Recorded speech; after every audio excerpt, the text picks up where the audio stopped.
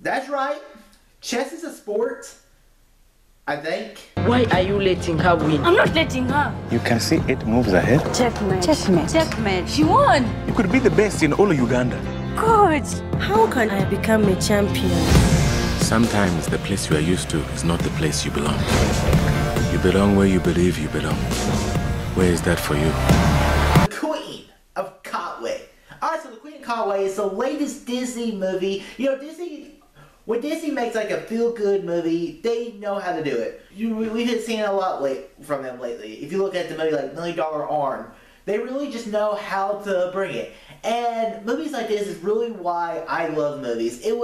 There was no big stakes to the movie. There was nothing. It wasn't good versus evil. It wasn't anything like that. It wasn't a criminal mastermind. No, it was just a simple movie. And sometimes I like to see just a simple movie. Let's talk about the performance of this movie. First off, let's talk about the main girl. I don't know her name. And even if I did, I probably wouldn't be able to pronounce it, so I'm not going to. But she was really good in this movie. To be her really first movie, I was really impressed by her. But the actors that I liked was, you have David Oyelowo. David Oyelowo, he's such a good actor. He brings it every time he's on screen. And then you talk about Lupita Nyong'o. Lupita Nyong'o is such a fantastic actor. She's one of the best out there right now. The story basically is, the girl, she's from this poor village called Katwe of Uganda.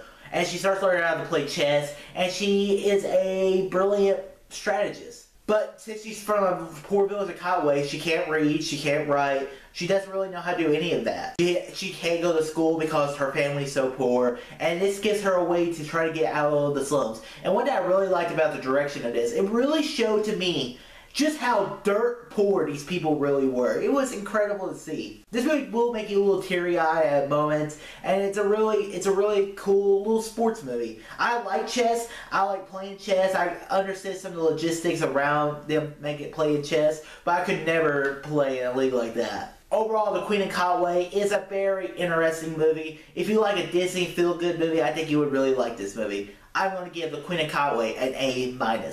So guys, have you seen Queen of Katwe? What are your thoughts? Comment below, let me know. And tell me in the comments below, what is your favorite Disney movie, sports movie? If you like this video, click that thumbs up button, subscribe to see more, and tell your friends about Easy Nation. All too easy.